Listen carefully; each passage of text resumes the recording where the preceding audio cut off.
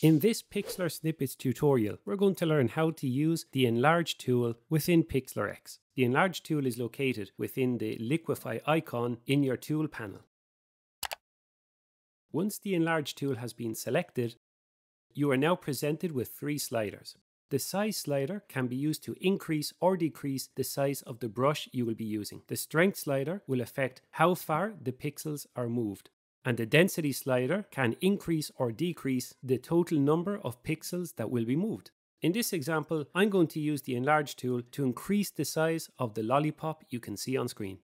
By clicking and holding, the pixels from the center of your brush are pushed outwards in a circular motion.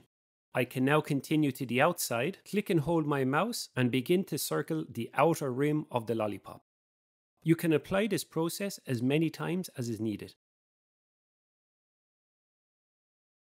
Now that you know how to use the Enlarge tool, have fun creating with Pixlr X.